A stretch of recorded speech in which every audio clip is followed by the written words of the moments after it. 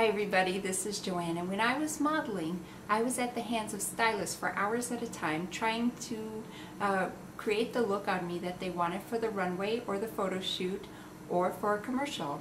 And sometimes these stylists would use very high-end products that were very expensive, and I always felt quite pampered when that happened, knowing I was having a $100 moisturizer put on my face.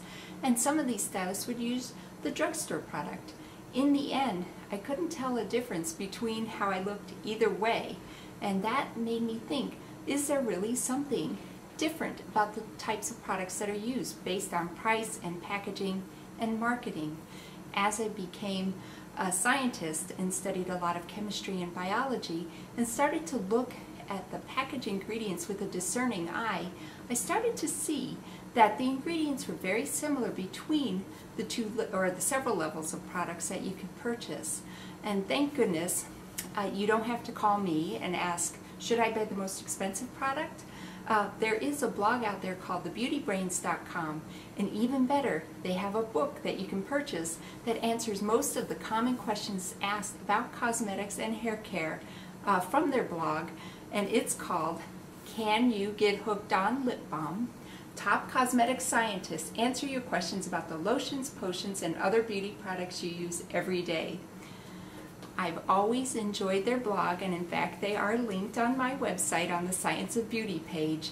Even though I've come up with some of my own questions that I answered, I sometimes will refer to the Beauty Brains for information just to make sure I'm thinking along the right lines. So this book talks about every type of hair care, skin care, and cosmetic product you can imagine. Most of the common questions that people are asking, tells a little bit about the ingredients that are in all there without overwhelming you with the science, but enough science so that you can believe that they know what they're talking about. So next time you're wondering what shampoo or conditioner you should use, or should you really buy an eye cream, or would a regular moisturizer do just fine, you might want to check out their book and their blog.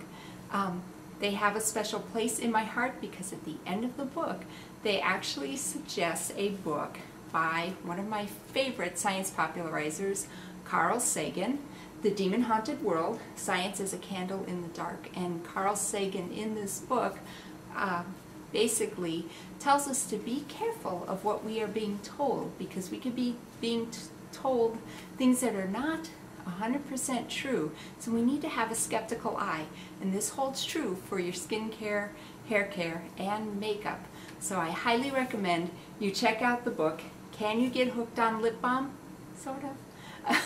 And get the answers to the questions you have about your skin care, hair care, and cosmetics. Thanks for listening. Bye.